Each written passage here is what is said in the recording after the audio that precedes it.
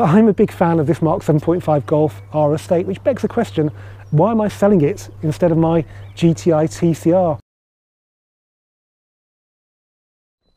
Hello guys and welcome to this Volks Wizard video, and it's one that I make with a heavy heart because it's the last one that's ever going to feature my Mark 7.5 Golf R Estate. I bought this about 3 months ago from Crew Volkswagen, and 3 months is a short time to have a car even for a YouTube car, but that was the plan from the beginning. I bought it because I got a really good deal on it and I wanted to keep the miles and the worst of the winter weather off my Golf GTI TCR. I also live 25 miles away from work now, so I wanted something that could get me to work if it snowed.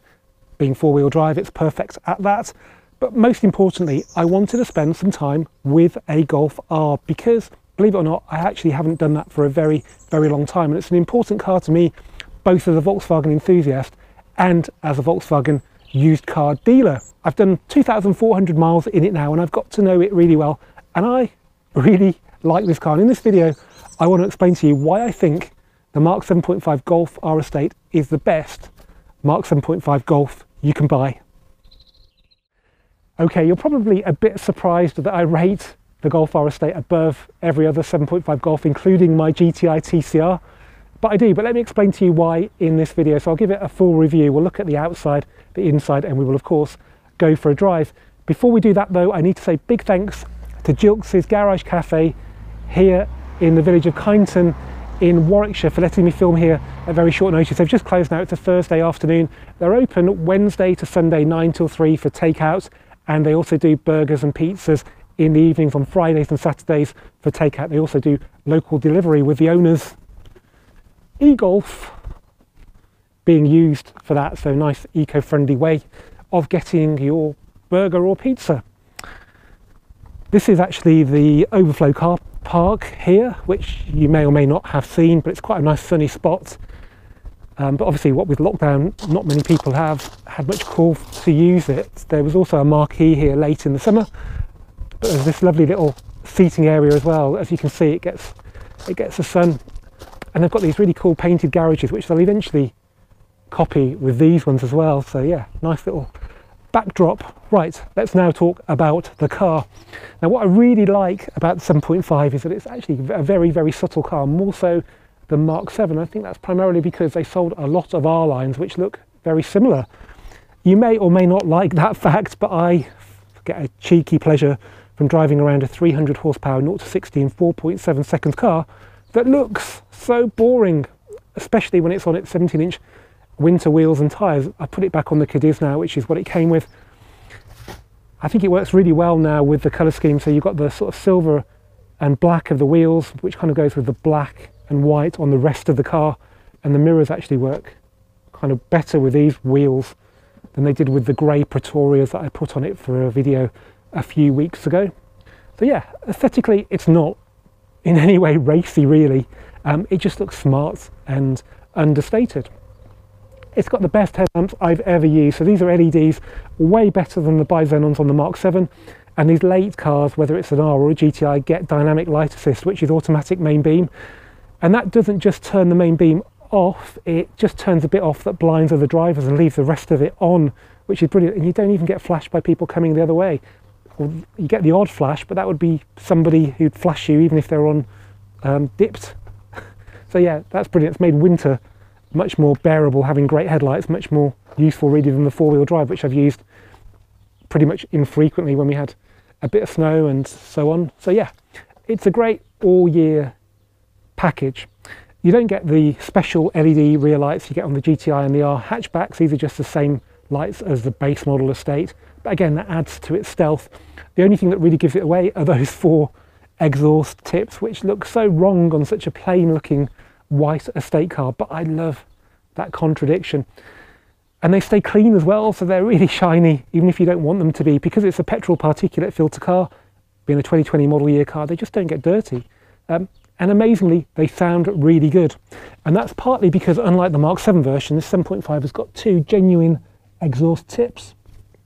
And they're not valved either, so they're just nice. They just make a good noise all the time, and they're even better in race mode, as I'll show you later. So So yeah, a smart car. Let's have a look at that interior then. So a lot of people bang on about this being better than Mark 8. Well, I'm not so sure. It's beginning to look a bit dated now. I'm not a big fan of this sort of fake leather really. I prefer the Alcantara on the TCR, but it looks all right. I mean, the door card's not massively different to Mark 8. These silver bits look a bit, I don't know, a bit dated.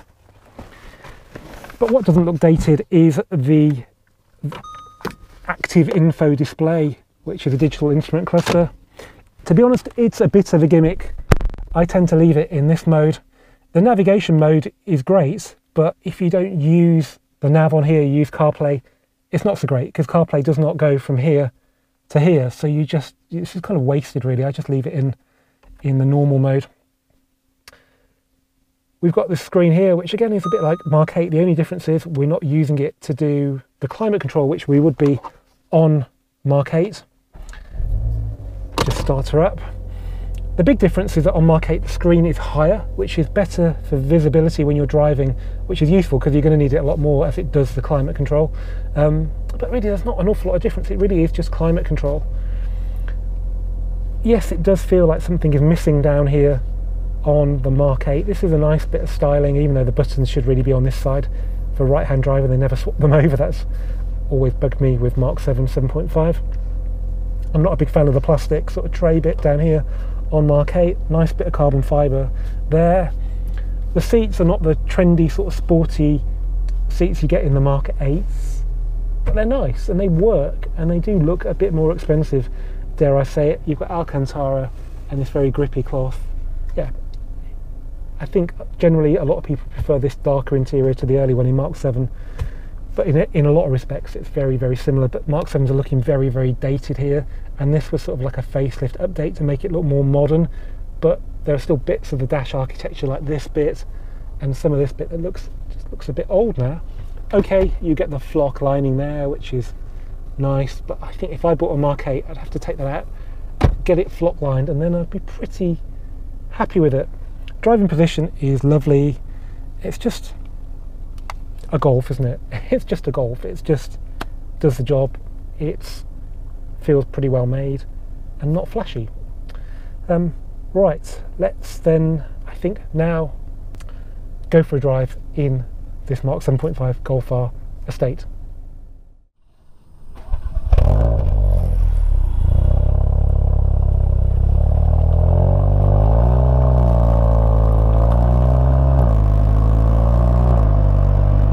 Okay guys, here we are driving my Mark 7.5 Golf R estate, and what I love about this car is it loses none of the practicality of the Golf estate that it's based on.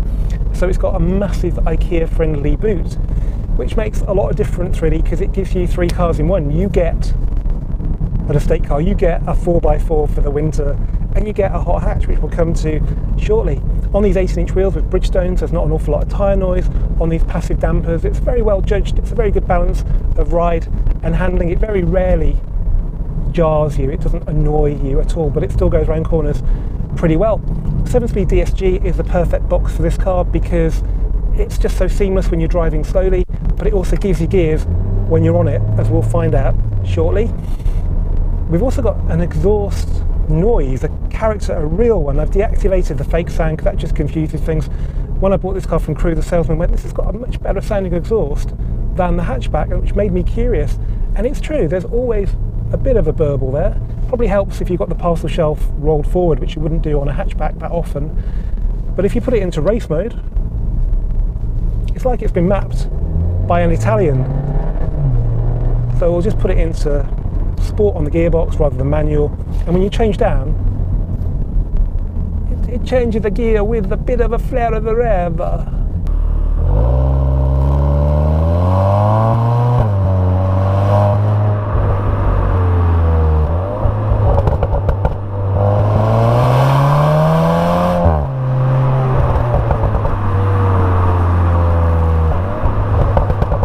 And you get pops and crackles as well, which is totally unexpected in a car that looks this sensible. I've heard them before in the TCR and the Club Sport S, but I've not heard them before in a Golf R hatchback, for example. We've even got an eco mode as well, so you can just come off the gas and it goes down to idle which saves you a bit of fuel here and there. That's one problem with this car, is that it is quite thirsty. You're carrying around about 10% more weight than the hatchback, and of course you've got four-wheel drive, which you haven't got in the GTI. So I've done 30 to the gallon in this car over the time I've had it, and in the TCR over a similar sort of distance, 2,400 miles, that did 32 to the gallon. Okay, this was driven through winter, but then the first 1,000 miles were running in miles anyway, and I was on winter tyres as well, which were a bit more efficient than they would be normally. So it is a significantly thirstier car.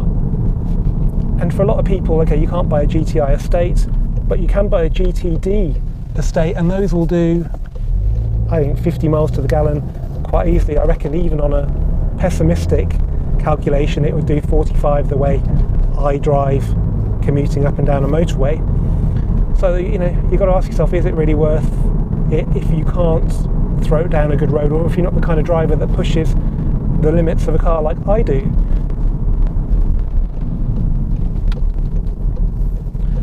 And for me, I don't think I could commute in this car because, yes, I've got a lot more grip for a few months of the year, but from, you know, April to November, a GTI is perfectly good at putting the power down, especially one with a VAQ diff and some good tyres on it. So yeah, I'd always feel like I was running around with a rucksack on my back with stuff that I didn't need, carrying the four-wheel drive system. And likewise, the estate body makes it heavier as well, and I don't necessarily that often use the estate. And how much more can I get in this than I can in the hatch anyway? How often do I use the extra capacity? But if it drives like a hot hatch as well, then I guess I can forgive a lot of things. So let's put it into race mode. Okay, so passive dampers means that in race mode it doesn't actually switch the dampers into hard. So that's good, because that's really hard to unpick in individual mode, because you never really get the full mode when you set it up similarly in individual.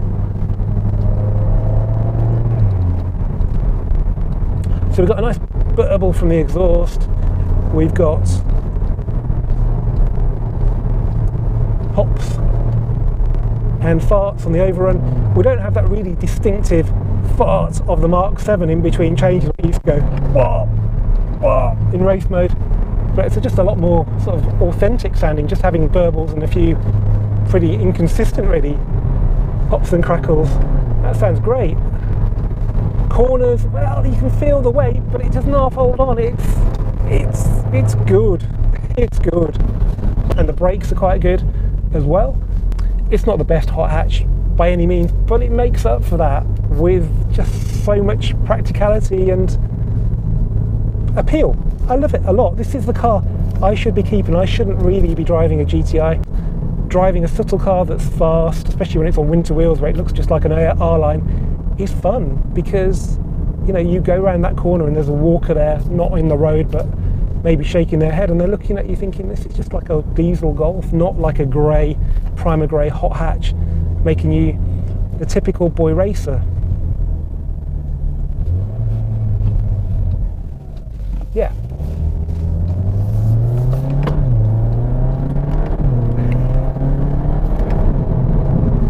So this is one of my little roads. It's a 60 mile an hour road. It's got some corners that you've got to feel pretty confident to take at 60 miles an hour.